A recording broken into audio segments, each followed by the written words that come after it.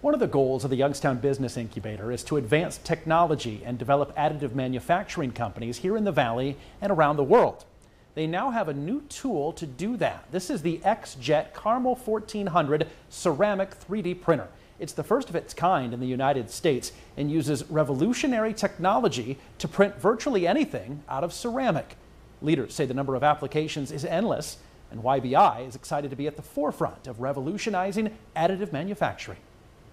We hope to spur innovation, get people thinking about new products, new processes that they can use. We want to engage students with it and get YSU students understanding the applications and how they can use it, creating new companies. But it's also a source of revenue for us. We can print for anybody in the world and help generate additional income for us. Ewing says this is the only printer of its kind available for other people to use right now in the entire country, and they've already completed several projects.